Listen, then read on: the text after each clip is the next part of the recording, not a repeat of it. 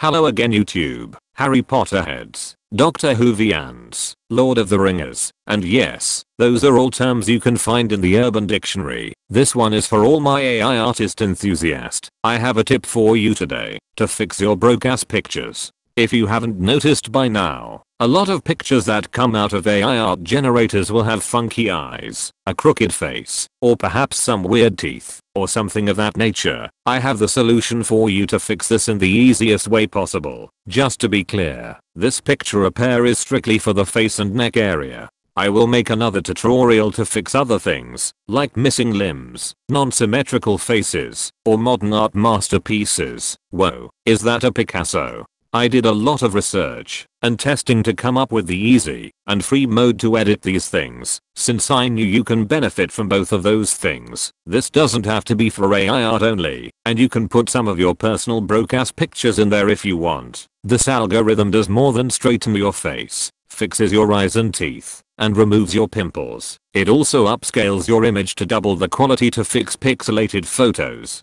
However, if you need more resolution, or your picture looks like someone with a censored face, I have a upscaler solution for you in my video description, so check that out. Also, while you're at it, why don't you like and subscribe to my channel? For God's sake, I only have one subscriber. Don't be stingy with that left click, people.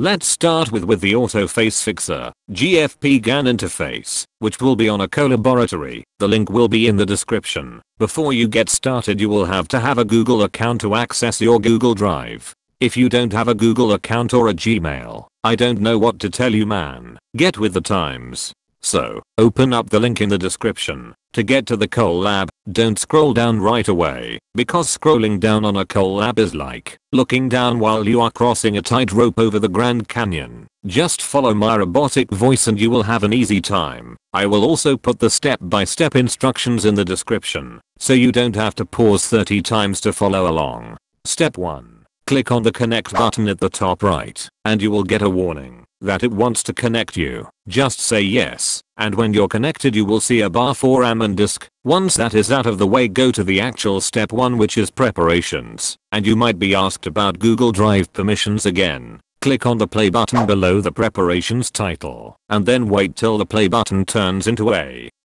check mark. This will be the common theme throughout this process, and it should only take you 2 to 3 minutes unless you more than 10 pictures, which I don't recommend doing batches that big, because the system might time out. Step 2. When step 1 has a check mark over the play button, you're ready to go to step 2, which is upload images. Press the play button, then a choose files button will appear below the code box. Click on it, then add your picture you want to fix. Now wait for the check mark to appear of the step 2 play button. Very important, do not click on the play button below this step where it says, and I'm quoting, or you can use a demo image by running the following codes, because as it says, it is running a demo image which is not your image. So move on to step 3 directly under that play button. Step 3 is inference, so click play and wait till you see the check mark. Once step 3's play button turns into a check mark, click on the play button for step 4, which is the visualize step. During this step you will see the new faces start to generate, and it will be side by side with the face you uploaded.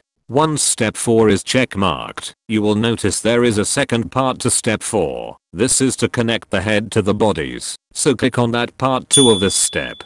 Finally, once step 4 is completely finished, you are almost done. Go to step 5 and click play to download results, or you basically did nothing.